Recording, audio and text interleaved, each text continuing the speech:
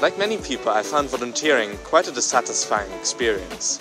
What I actually enjoyed was doing my own thing, working in small teams on bigger, more challenging projects, like, say, creating a curriculum of policy workshops in Burma. I worked in the bank one summer and found it excruciatingly boring. Just wanted to do something so much more entrepreneurial. So I went around events and found out there's so many entrepreneurial minds here in Cambridge. I just realised that they could be an enormous force for good in the developing world. So we thought, why not make it like a consultancy? Why not bring together small teams of the best students available, train them incredibly well, and get them to work on the most difficult challenges of developing countries?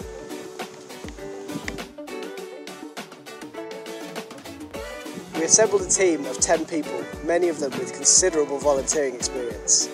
Together we embarked on months of research to find the kind of projects we could implement.